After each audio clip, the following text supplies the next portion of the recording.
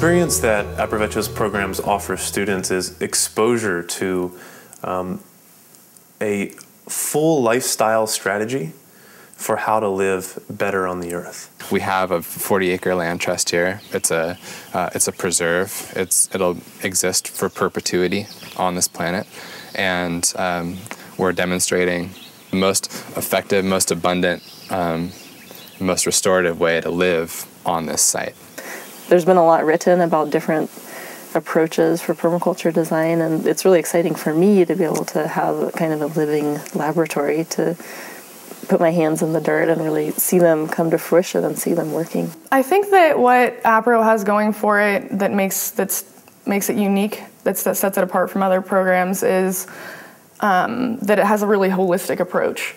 So you can focus on appropriate technology and organic gardening and water collection systems and the political economy of food and homesteading, and yeah, it has a holistic approach that you don't necessarily find in other places.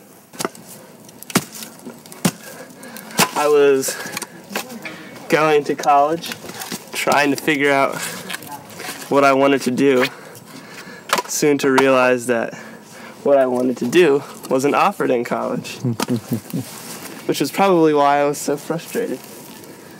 As far as the classroom, it's different in that it's not based purely on theory. We do a lot of talk about theory, but then we go out into the garden and we go out into the forest and we experience and we get hands-on kind of practice in what we're learning about. Well, Aprovecho's programs have been happening for up to around 30 years. It's the longest standing sustainable living program in the Northwest.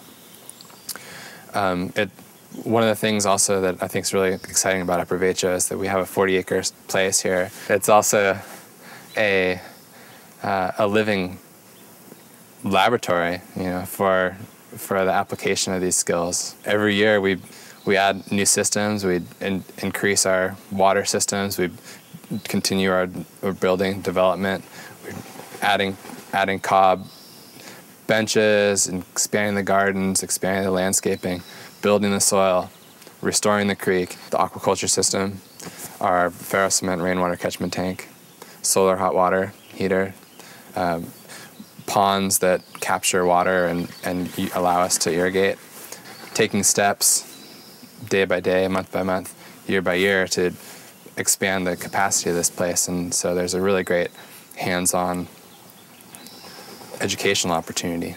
It's an exposure to a type of lifestyle that I don't think that you can find in very many other places in the world. It's really unique, and I think that being a part of that and seeing how it can function in a positive way, in a successful way that is sustainable is really important. It's really inspiring.